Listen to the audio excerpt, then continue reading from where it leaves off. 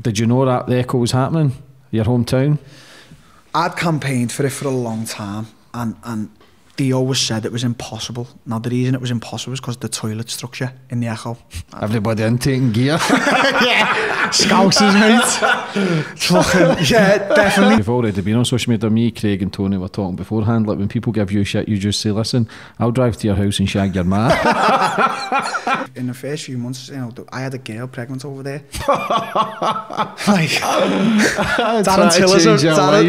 Darren Tillers arrived. There used to be the girl who used to fucking collect our rent. She was an old woman.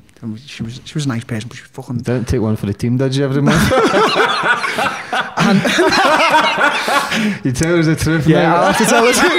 No, I didn't. You know when you say that, I should have took one for the team now, because the murder I used to have for it over fucking missing me rent. But James, do you know what? If I could rewind time now and, you know, take one for the team, I think I would.